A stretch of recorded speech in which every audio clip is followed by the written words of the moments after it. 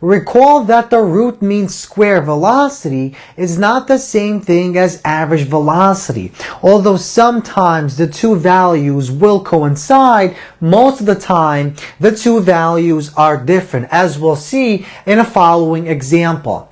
Suppose that 6 molecules in a container have speeds as listed in the following table. So molecule 1 has a speed of 3 meters per second, molecule 2 has a speed of 2 meters per second, and all the way down to molecule 6, which has a speed of 5 meters per second. So in part A, calculate the average velocity of the 6 molecules, and in part B, calculate the root mean square velocity of the 6 molecules in our container.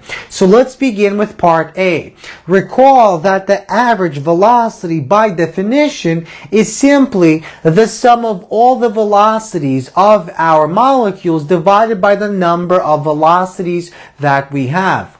So we have 6 different velocities, so this will be 6. So we have 3 plus 2 plus 1 plus 6 plus 3 plus 5 meters per second divided by 6, and that gives us about 3.33 meters per second.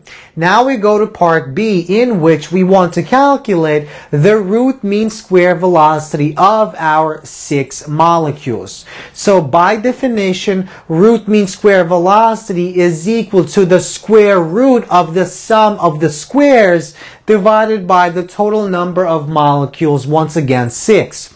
So V1 squared, so 3 squared plus 2 squared plus 1 squared plus 6 squared plus 3 squared plus 5 squared, divide that by 6 and take the square root. So 84 divided by 6, which gives us 14. We take the square root of 14 meters squared divided by second squared, and that gives us about 3.74 meters per second. Notice these two values are different because by definition the root mean square velocity is not the same thing as the average velocity, although sometimes the values will indeed coincide.